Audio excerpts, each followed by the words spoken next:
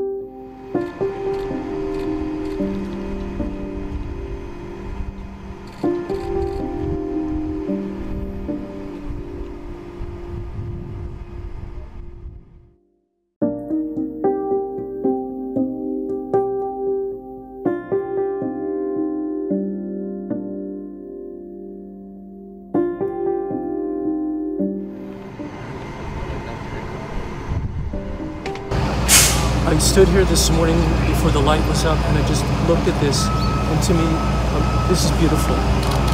The tributes, the love of the community.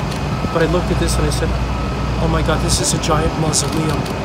This is a big piece of concrete with all of these memorials here. That's not what this is. This is the Tree of Life. We will be back. We will be stronger than ever. Tree of Life has been in Pittsburgh for 154 years. We're not leaving this corner of Wilkinson Shady.